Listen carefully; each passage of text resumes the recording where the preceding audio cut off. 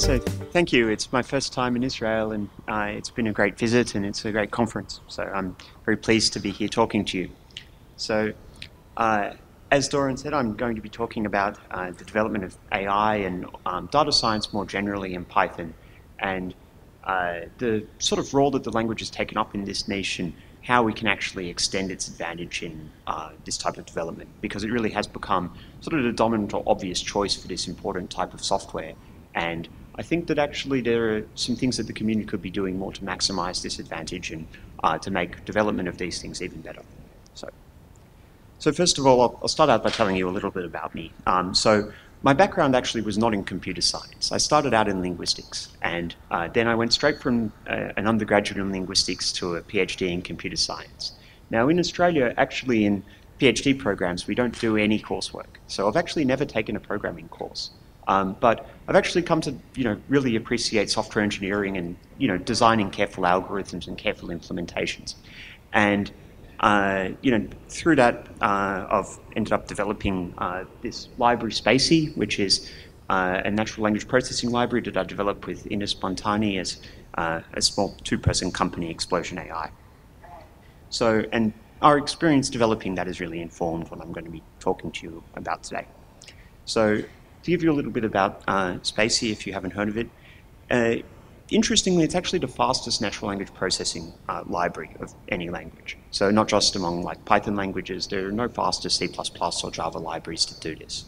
And in natural language processing, speed is very important because we can't just rely on computers getting faster, because the web actually gets bigger faster than computers get faster. So, the size of our job actually gets larger, and so the implementation and algorithms that we develop have to keep getting more efficient. Otherwise, the total running time of the things that we'd like to do with reading the web or reading all of the information in Wikipedia or something will actually get longer rather than shorter. So it's really an application domain where efficiency is very important. And this sort of dynamic actually plays out a lot in data science and things where there's, the size of the data sets that we want to work with keeps getting larger. And so we have to think about efficiency in order to really achieve the aims that we've set for ourselves and in order to develop good solutions. But at the same time, developing fast software is not always easy in Python. And I think we've come to some interesting lessons from this.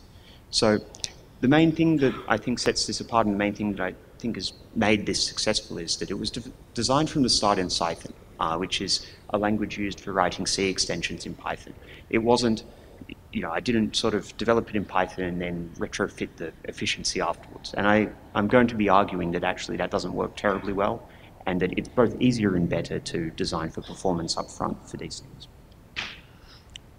Okay, so I'll start by giving you a quick outline of, the argument that I'm going to lay out, and sort of give you the whole thing in brief before going back and justifying the individual assertions. So just quickly, here's the sketch of what I'm going to be talking about. So the first point to make is that Python is actually really the dominant language in this niche. So I don't think that there are actually any other programming niches where Python is the #1 obvious choice. It's a good all-rounder language that has a good place in lots of other niches, but it's actually really in data science and also scientific programming, which is a slightly different type of niche, that Python is really the #1 obvious choice. And I think this is a type of programming that's getting more and more popular and is, sort of an important type of development. And so as a community, I think Python should think a little bit about how it has come to this place to be the obvious choice of development of this type of software, and what we can do to basically extend that advantage and make sure that it's as good as possible to be developing this type of software in Python. And one of the benefits of having this sort of position of Python as a language of data science and a language of machine learning is that then when we go to do web development or other types of development in Python, there's all of this great tooling available. And so I think that it's really actually a great benefit for the language that it's come to this position. So I think it's sort of worth thinking about this. I also think that the lessons here about writing high-performance code in this domain probably do actually generalize to lots of other types of development, and that there's sort of more general to learn here. So the question, how did Python come to dominate this? Well, I think in general, languages get to this sort of position of prominence. In other words, they win by being a good enough solution that's in the right place at the right time. So I think around 2004, when Python started really taking off in scientific computing and in data science, Java and C++ really weren't productive enough. I think the languages have gotten a lot better in this respect since, but certainly then they were, it was pretty hard going writing, quick and dirty solutions in this, and writing things that you could change quickly and adapt. And at the same time, I think C extensions were just, harder and less obvious for Perl and Ruby. So as much as I think that Python, rightly prides itself for a lot of cleanliness in the language, a lot of nice developer experience, I think that it's not actually probably what's most decisive. I think that what was really decisive was that it was easy to write something in a lower level language and link it in and have that almost all of the performance that you would get from that while still being able to work in a higher level language. So this is, I guess, the slightly controversial claim that I want to make here, and that's that despite a lot of ambivalence in the Python community about the role of C extensions and this kind of long flirtation that the Python community has been having with just-in-time compilation and other solutions, and trying as hard as it can to avoid doing C extensions and avoid and do less of this, I actually think that this has been an important part of Python's edge, and it will continue to be an important part of Python's edge, and that we can actually maximize these advantages and do more of them both as a community and as individual developers if we sort of understand, embrace, and accept that writing low-level performant code is actually productive and efficient use of time. So to sort of flesh this out a little bit and explain specifically about Python, which I think is a good solution for this type of thing. So let me first of all get this pointer going so I can point to code. Okay, so on the left here you have really the sort of most obvious immediate thing that you would think of to do in order to apply this function that, which happened, this sort of slightly arbitrary data transformation turns out to actually be a very common operation in neural networks. So it's essentially just a low-pass filter. We clip values that are lower than 0 to 0. So the first most obvious thing that you would do is just loop over the items in the list, and if they're lower than 0, set them to 0. Now, this turns out to perform terribly because, and I think this is over a list of 100 million items or something like that, just to give you a sort of scale of the things. But this performs so badly that even if you're doing a lot of matrix algebra and a lot of heavy lifting elsewhere in your application, if you've implemented this trivial function in this way, this will noticeably slow down what you're doing. And so this is a trap, right? So people quickly come to learn that, all right, if you're using NumPy, you have to be writing, say, one of these two things. And so, is this one faster than this one? Well, yeah, thanks. You just end up accruing.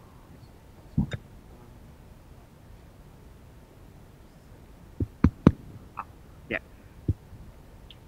So you end up accruing a lot of this sort of arbitrary wisdom about, oh, right, I will use this maximum function and add the x's. Yeah, this is, okay, I'll just go here. Oh, is this, yeah, okay, sorry. Thanks. Yeah, so basically you end up learning a lot of library arcana in order to sort of use NumPy well and take advantage of its vectorization. But instead of learning this slightly arbitrary things, if you simply use Python, well, you get to write it basically in C. And the code that you end up writing for this actually ends up looking a lot like the obvious solution, because you don't end up running into this sort of arbitrary artifact of the language where loops just happen to be slow. So this performs at the same speed as it would in C, because it really just compiles directly into C code. So the sort of trivial to write obvious solution, if you do it in Python, ends up performing as well as you would want. And so you end up a lot less trapped into having to use the arbitrary APIs of different libraries. And so, it happens that there are good solutions in NumPy for this, but A, you have to know what they are, and B, if you then have a problem where you need slightly different and there isn't a solution in the library, well, then you're sort of stuck. And also because the capabilities that are exposed in the library are sort of arbitrary, you end up having to spend time figuring out whether there's a fast way to do this in NumPy. And what I want to suggest is actually that this whole thing of like, all right, now how do I do this in NumPy? How do I like, work with the libraries to do this sort of thing? If it's really easy to express the logic as a function, then it's actually very handy to first just say, well, like, what's the problem? I'll just write it in this and I'll write it in Python, and that'll be kind of like, one of the first things that I go for, the first tool that I reach for. And I actually think that that's a sort of more productive and extensible type of solution for this type of problem, rather than having to work around the limitations of the language and work through these libraries.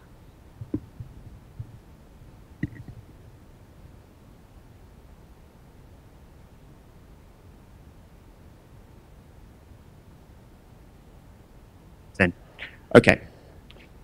So, so as I said, this is what we should do differently. I think that individual developers, it's beneficial if they get comfortable writing Python and reach for it sooner, rather than spending more effort trying to work around this and learn more library features and these sort of backdoor tricks about NumPy. I think that in general, learning more arcana about individual libraries doesn't pay you extra dividends, and so it's better to be working in domains where you can reason about your code and have everything sort of make sense. But at the same token, I think that the community should really invest more in making this type of solution easy and obvious, because at the moment it really isn't, and I think that we can do a lot more to make to really fix that.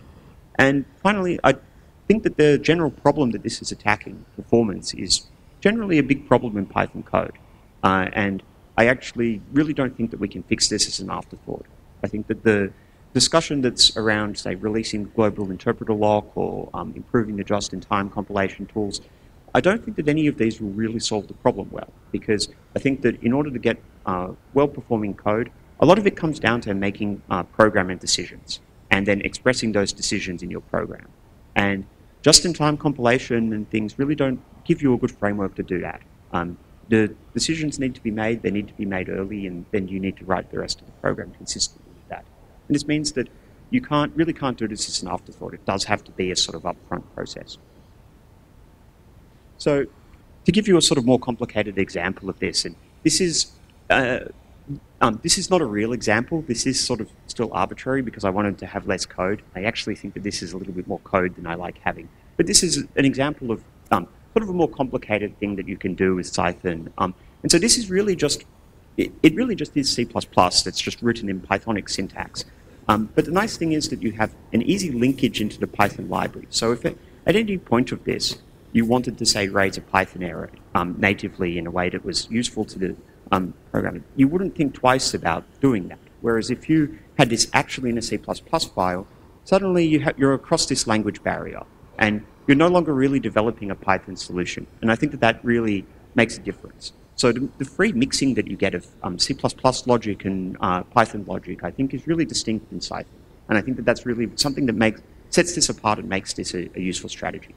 What this example is doing is it's an example of, say, finding the top 3 ratings of a long list of things. And so the type of development process that I'm suggesting is really sitting down and saying, well, okay, if I've got this long set of ratings, what's the minimum amount of information that I need to actually encode that? So in this case, we've encoded it as a 64-bit integer for the user ID, a 64-bit integer for a product ID, and a floating point number for a score.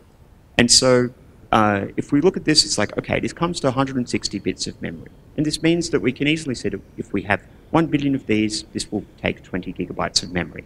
And so we say, all right, I've got a machine that can do that. Now, this is the type of sort of simple analysis that really ends up feeling cut off from you in Python.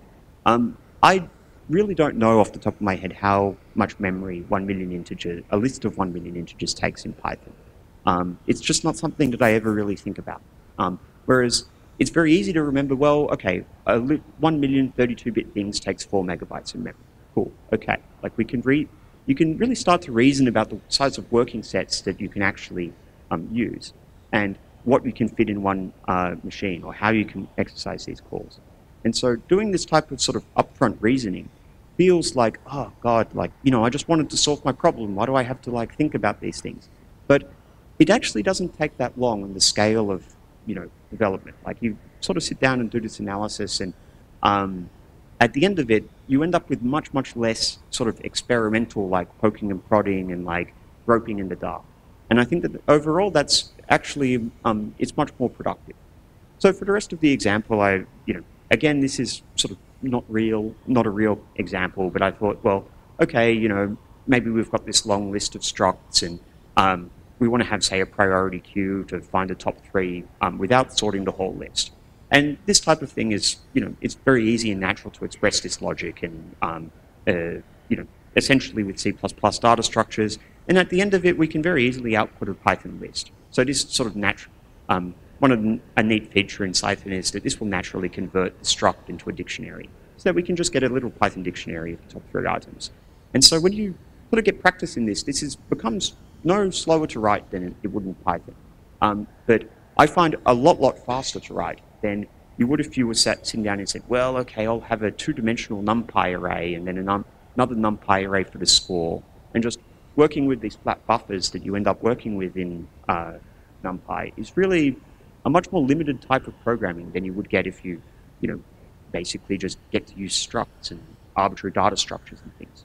Like, working around the limitations of a language makes it very difficult. Whereas if you just say, well, here's my memory and this is the algorithm that I'm going to express, I think that it's much lower variance, much more reliable process once you get sort of, more practiced at it. So, so that's the sort of vision that I have for that's the type of solution that I'm going to advocate for. So first I'll back up a little bit and, justify a little bit of this assertion that Python's currently the best language for AI. So this is sort of a little bit of a straw poll that we did in a survey that we put together for the users of Spacie and also users of related things and, basically general AI developers. And we found that, yes, people are very dominantly using Python. And so this was very biased because, it interacts with our developer community and we are a Python library. But it does match up with, the sort of like common wisdom that's around, and also the developer surveys that you see in Stack Overflow and other things, where Python very clearly comes out as the #1 language that people are talking about in this sort of space. And so as a sort of further straw poll about, why that might be, so this was just a Quora thread and, somebody asked, why is Python the leading language for this stuff? And really the answers that kept coming back were the ecosystem. So it's, basically that there's more libraries developed for this, and so more developers working in it, and then this creates this virtuous feedback loop of more, more and more of the same, basically. There's, because it's the obvious language that people are working in, it's also the language that people develop libraries for. Okay, so the question then is, how did we get to this point? Like, why is the ecosystem better? And something that's notable about all of this ecosystem of performant good data science tools is that they're all basically C extensions. And in fact, they're pretty much all written in Cython. So Pandas, Spacie, scikit-learn, a bunch of NumPy is C because it was written a long time ago, but then other bits are also in Cython. It's really the part that's kind of making this whole thing tick. So, one of the only exceptions is that TensorFlow bindings are in Swig, and the core library is in C++. And I actually think that this, it sort of gives this notable different feel to TensorFlow, where you're really cut off from the internals as a Python developer. Whereas if you're using one of these other libraries where the internals are in Cython, it feels much more accessible that you can basically go in and use the lower level API, and the lower level API is sort of set up for you to use as well. Okay, so so how do people normally do, like, what's the normal approach to writing more performant Python code? I think that the following sort of process is very common. You start off by, basically implementing the solution and getting it to work. And you test it and you're like, great, I've got an implementation, I've got my prototype thing. So then you sort of start to fiddle and you make it a bit faster. So there's always something that you've done with, your NumPy arrays or something, there's some way that you're using these libraries that is unideal. And so you profile and you tune and you make it a bit faster. And then at the end of it, you say, well, okay, if you're not happy with the results at the end of point 2, then you start to look around a little bit. You say, well, I hear that numbers are a thing, like PyPy, and so basically you start, sort of more desperately trying different things. And then, you might say, well, okay, I need to parallelize this. I'll add more cores. So then, this may or may not work. Multiprocessing is not guaranteed to give good results because you may lose so much into pickling and startup and transfer costs of the multiprocessing that you actually can't easily benefit from it. And once you're at this sort of point, the trap's sort of set. You're kind of in a local maximum here. And that's really the problem that I think comes up a lot, and I think that it's sort of worth avoiding. So I think it's basically the path that the language sets out for us, and also that the community sets out for us. This is really, I think, the recommended process, and I think very often it leads to an outcome that is very difficult to fix, and a lot of time has been spent to get to this point where we're not happy with the performance, and we've spent a lot of time developing this thing, and we don't really have a good way forward. And I think that that's really the problem that I want to talk about and see whether and advocate a solution for. So this is kind of a metaphor of this problem, and I call it the parable of the tree kangaroo. Now, this noble Australian animal is, as you may notice, a kangaroo that lives in trees. And this is sort of a strange outcome if you think about it, because Australia, is being an island continent, was cut off from most of the rest of the world for a long time, and so it kind of developed its own line of kooky mammals. So the ancestors of kangaroos were sort of possum-like creatures that lived in trees. Then at some point there was a job opening on the ground, and kangaroos developed, and they're essentially kind of like marsupial deer. They occupy the same sort of ecological niche as deer do in other parts of the world. But they have a lot of interesting adaptations for that sort of grassland living. But then at some point a job opening up back up in the trees in the rainforest environment. And so then, the kangaroo said, well, I'll take it. And so you end up with this animal that is actually, by the scale of evolved animals, kind of quite ill-suited to the work that it's doing. We're used to thinking of evolution as producing these exquisite adaptations and, animals perfectly adapted to their niche. But actually, evolution's a hill climbing process. And so there's no guarantee that that's going to happen. You may end up with this sort of weird path-dependent local maximum of a kangaroo living in a tree.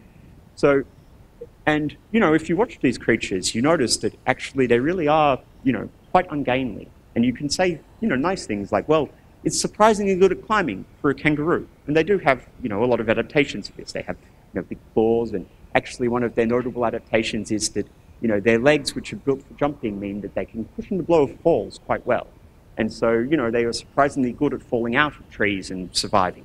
But this isn't a great outcome, right? Like, once you're in this position, you're like, well, it's hard to feel like there wasn't a better solution if you started off in a different part of the solution space. And so the parable of the tree kangaroo is really about how the incremental changes to a solution do not necessarily get you the best solution.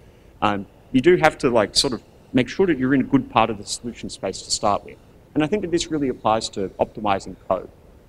You can't expect that if you just take an existing solution and sort of incrementally optimize it, that you'll end up with a program that is good. You may end up having to rewrite the whole program.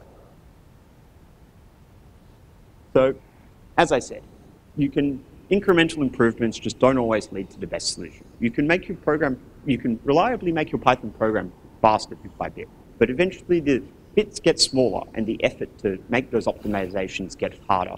And the changes that you have to make to your code make it less and less readable and less maintainable. Similarly, kangaroos can indeed get better at climbing or falling out of trees, better bit by bit. But, this doesn't actually lead to a satisfying outcome. So, as I said, then ultimately you can see this by, the incremental solution isn't always competitive. Now, it just so happens that there are no apes or orangutans in Australia. We have, I guess, import restrictions. But if you can see that the solution here is unideal by very easily imagining how quickly they would be outcompeted as soon as that were no longer true. Like as soon as there was an invasive species somewhere, then, the tree kangaroo would very quickly find that it was not competitive with a different, something that came up from a different part of the solution space. So what I suggest is a better sort of approach to performant Python, or a better solution for this is that you should actually get used to planning your data structures up front. It feels like effort at first, and indeed, it's not this sort of greedy path, but the fact that these local maximums exist, should make your peace with that and say that, well, actually, if I just do at each point what seems like, the step that takes me one little bit closer to my solution, you won't necessarily end up with a better or easier time overall. And so there are these situations where the upfront analysis is actually very efficient. And then once you're doing this, you're really in a domain where you can reason about things, and that makes things more reliable. And so then you can write the simple, obvious, and approximate optimal solution. But there are problems here, and that's why I say that we can make this even better. Because unfortunately, step 3 is, well, now I have to chant strange incantations into setup tools because I have some compile error and things. I'm like, why is this so hard? And why is the documentation not that great? And wait, is this the way I'm supposed to do it, or am I doing it wrong? Or why is this so hard? And so, but eventually you do benefit greatly. So my sort of humble vision is that, well, okay, I'd like to suggest that this could be better. So I think that actually, in order to make this better, it would be nice if just sort of on a messaging level that it was sort of more obvious from people, or there was a sort of consensus that this was the accepted answer for how to do things. And I think that that's really not the case at the moment. I think actually the setup tools docs at the moment reference something called Pyrex, which was, the predecessor of Python. And then there's, mixed messaging about when you should use CFFI or when you should do this or that. It's very confusing. And I meet a lot of Python developers who've actually never even heard of this, even though it really powers most of the libraries that they're using. So, I think we should discuss some way of solving this and some way of making this a more obvious, direct solution. I don't want to comment about what should be done here because honestly, I don't know enough about that. I'm not a C Python developer. I don't know what solutions are appropriate or something. But it does seem like there may be something that could be done that makes this sort of a more official, obvious choice. And, hopefully there's something there. So then, there's also a lot of improvements that we could get from just sort of extending this strategy. So in AI at the moment, pretty much everybody's writing CUDA code, which is, this dialect of C that can only be compiled by NVIDIA's compilers, and it, basically is how you get your thing to run on the GPU. Now, we write this as strings in our Python code, and this is obviously unideal. We're just writing this chunk of programming language in a string, and then I can't even compile it on my home machine. I have to send it off to the server in order to get my compile error. And in the meantime, I'm happily writing this language that compiles into C, and the semantics of CUDA are no more difficult than the semantics of the C++ code that I'm compiling with Python. I should even actually be able to have the same function and target different backends of it. So again, I don't know exactly the parameters of the solution that I want here, but it really feels like something could be improved from this. And so I'd love to see more investment in this. Similarly, I think that there's kind of a two-tailed trap at the moment. So when I started designing Spacey and I was a happy Python user for a long time, I imagined having this elaborate, well-documented Python API to the library. So there would be this kind of lower-level backend that people could hook into. But the truth is that there was never a skerrick of demand for this. And so it was never really developed. And so even though I use the Python API a lot, it's kind of not really obvious to people. And I think that, this is because libraries don't tend to make this available, and so developers aren't in the habit of asking it or expecting it, and so libraries don't make it available. So I think if we kind of get over that, then I think that the development process could be a lot better, because it could mean that instead of people having to wonder, well, which one of these ways of using this thing in Spacey is going to happen to perform better, if they need the more performance, then they can just write the obvious thing that obviously is going to be optimal, because you can actually reason about this rather than having to guess how it's implemented internally and which one's going to result in more object allocations in Python, which there's just no way to guess. You just have to happen to know. And I think that if we can get to a point where there's just fewer things that you have to happen to know, I think that that's going to be a lot better for the community. Similarly, actually, I think that it could be a lot easier to develop standalone libraries and applications. So at the moment, there's this problem that I'm sort of writing C++ level code, but if somebody actually wants to use that from C++, there's a lot of song and dance that they have to do. And in theory possible, but this could really be a lot easier. And at the moment, one of the real disadvantages of writing Python as opposed to writing C++ is that it's a lot easier to link C++ into other languages. And I think that, if that continues to be the case, we'll get more applications that are written in native C++, and I think that that'll actually be worse for the Python community, because it will be harder to use those things as from Python, and they'll feel less like Python applications. They'll feel much more like a C++ application with a thin, kind of ugly Python interface, which is much less good. Okay, now to sort of head off a couple of objections that I think I see from this is, sometimes there's a sort of narrow conception of the role that people have as a data scientist at the moment. And they say, well, look, I don't really need to worry about performance because I'm, basically just working in data science, and then I'm going to hand off my code to some engineer, and they're going to implement the production level version of this. And so the perception of this is that I don't need to worry about performance. Somebody else will worry about that. And, my response to this, which could come across as elitist, is personally, if that were I wouldn't be so satisfied with that, because, it really means that you're painting yourself into a corner where you've got kind of an unstable situation. And, if you're not interested in writing the sort of production level version of this, I suggest that the people who you're throwing your solution over to the fence to as like the implementation monkey, I think that he's going to be eyeing your job and saying, like, well, there's, why can't I design a neural network? Well, actually, I think I can. And, I think that the sort of, division of labor that is in the market at the moment is, I wouldn't keep betting on that continuing. And I also think that even from this, aside from that sort of core calculation, I think that in general, in development, there's a sort of trend towards people having T-shaped skills, which is this idea of having a deep specialization and then also a broad knowledge of the other roles that you're interacting with. So I think it's both unhealthy and inefficient to have the attitude of something else being not your job and you don't need to know much about it.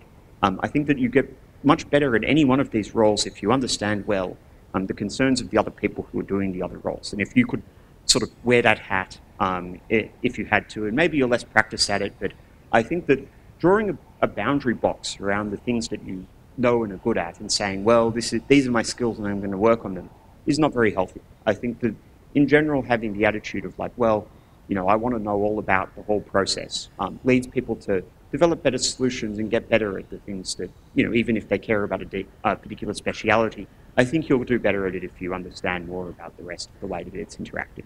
So I would suggest that even if you are currently in a role where you do hand off to production engineers, I think that you should be interested in continuing to understand how those the concerns that make the production implementation fast, and how you might do more to make that easier and not have to rewrite whole chunks of solution after they're done. So another thing that comes up often is people say, well, look, this whole process of sort of, worrying about these low-level details, why can't I just write in a high-level language and have these details sort of taken care of for me? It seems like a simple transformation to, unbox these integers, and as it's iterating through them, this is all very mechanical. The computer should do the engineer's work of rewriting these things, and I should just work in a high-level language. So the problem here is that a lot of the benefits flow from making decisions. And actually, it's the making decisions part that people are sort of recoiling from. And the part that feels hard is this planning part. But that's also the part where the benefits come. So, unless your program just happens to have these consistencies that the just-in-time compiler can take advantage of, you really won't get much benefit from this. So, and instead of just sort of planning to have those and sort of remembering to enforce them, it's actually really a lot easier and more intuitive to sort of write them in at the start. So if you're going to decide that this list of items is going to be homogeneous by type, which is really what you need in order to take advantage of just-in-time compilation, you really may as well specify that in the data structure that you define, rather than just having it as this sort of loose constraint that you follow. So I really think that rather than having the just-in-time compilation as kind of the first plan, and having this fallback strategy of, if we get desperate, we can write it in C. I actually think that we should flip that. And where just-in-time compilation really shines is in situations where we can't do anything else. So when we've got a whole chunk of code and we don't have any control over this code base, it just comes to us and we're like, well, we want this to run faster and we can't rewrite the whole thing because that's too expensive. So at least we can use a just-in-time compiler and then we get this benefit. And that benefit can come for free and that's like really awesome. But if we are in control of the situation and we do get to make decisions and we haven't written the code yet, then the first point of call should not be the just-in-time compilation. At that point when we have the decision to make, I think that it's actually better to plan out the application's performance and plan to have internals of it in a memory-managed language and plan out data. Okay, and similarly, another thing that may come up is, well, why do many developers have to worry about that? Why can't this be sort of a narrow concern of library authors, and then we'll have these sort of bottlenecks that are written in this fast style, and the rest of us can not worry about this and sort of write in higher level semantics.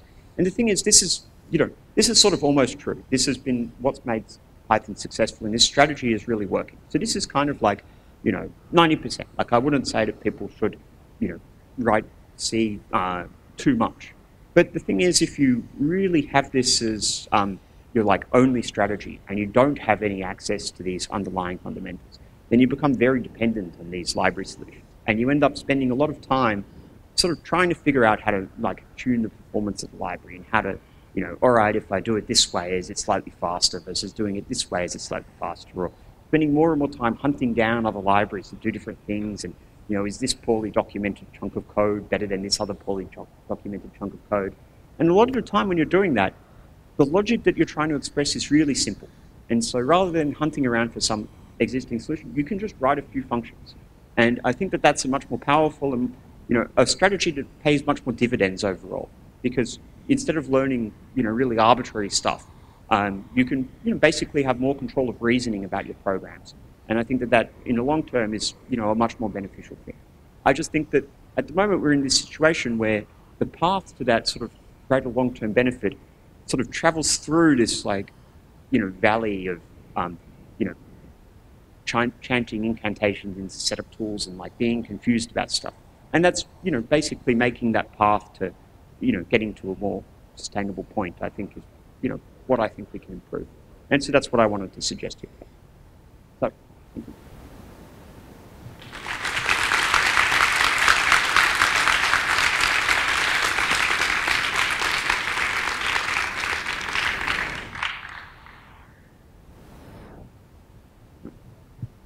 Okay, so the question is, if we're going to worry about defining low-level memory stuff, then why use Python at all? Why not use a language that's sort of more designed for that, and a language which actually does have a lot of advantages for that type of development?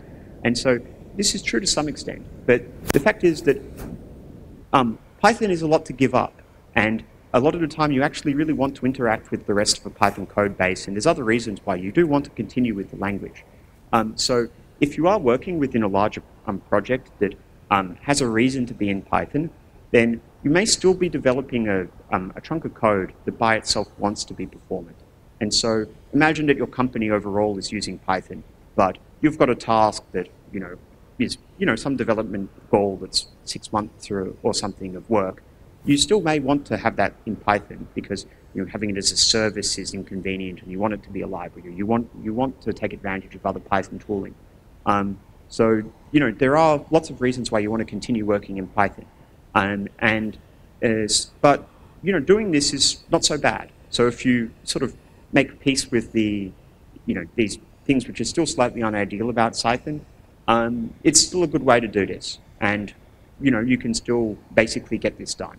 And I think that in that pretty common sort of use case, you're better off managing the memory rather than saying, well, I'll give up entirely and write it and go. So there are situations where you want a performant library that is easy to call from Python. So the question is that I seem to be favoring rewriting over patching. And I actually think that whether this is rewriting or not depends on whether you've written it in the first place. So I'm actually suggesting that you don't even necessarily need to rewrite. I'm suggesting that at the start of a project, if you know that you want to, say, process a bunch of, these product ratings.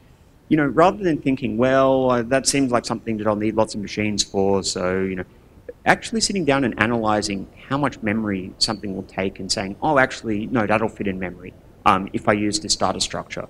That upfront analysis, even before you've written, can save you from having to rewrite.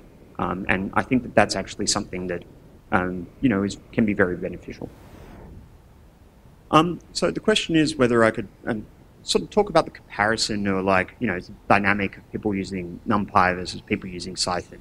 So first of all, I would say that actually, I don't see it as two communities at all. I would say that NumPy support is built very heavily into Python, and almost everybody who's using Python is also using NumPy. And actually, I think vice versa, there's a sort of level of detail that which people who are using NumPy sort of end up reaching for NumPy. And people who are using Python end up reaching for NumPy. So Pandas, for instance, is written largely in Python, but it certainly has deep linkages into NumPy and the rest of the PyData ecosystem. So the way that I see it is that I think that the NumPy developer community would be the first to say that the library itself has really evolved a lot over time, and there's a lot of concern for backwards compatibility, which means that there's a lot of sort of arbitrary details in the library that make it not perfect. And I remember there was a thread that I read on GitHub about making the random number generator faster in NumPy and using a faster algorithm. And the decision was actually that we can't improve this because we want stability in the random numbers generated, because otherwise we'll break too much scientific code and people will get a totally different analysis. And so if you think about that level of sort of history in the thing, it's a pretty troubling position, because I actually think that that decision was correct, that, okay, they shouldn't improve the random number generator. But it also, makes me dismayed because I want a faster random number generator, right? So I think that there's a lot of things that you end up doing where the sort of best way of doing it in NumPy is a pretty approximate solution. And rather than having a lot of guesswork and writing code that's actually not very readable, it's often a better alternative to just write in a memory managed way and sort of think more carefully about the structure of the thing, rather than sort of muddling along in NumPy, which actually doesn't give you much support for this type of development. So I definitely feel like it lets me manage the low-level details, yes. So I do think about cache performance. I find that the C that Python generates is overall very good, and it's also very easy to view the C that is being generated by looking at the output. If you use, but sort of one of the tricks that I use to make that true is I really do work with pointers a lot, and also with C++ data structures a lot. If you work with NumPy arrays and memory views, then there's a lot more of an art to this, because you kind of are working through the Python layer. Whereas I've sort of made peace with, well, I've got this chunk of memory and I will use this. So, but once you're doing that, it's no harder to make sure that your memory stays aligned at cache boundaries and stuff than it is in other languages. Then also in terms of debugging, I find that actually the Python compiler is pretty useful at catching errors. So I get sort of nicer errors out of it than I would from just writing in C. I have to say that I don't tend to use a debugger very much. I tend to sort of print things. And I found that actually also in Python that works pretty well.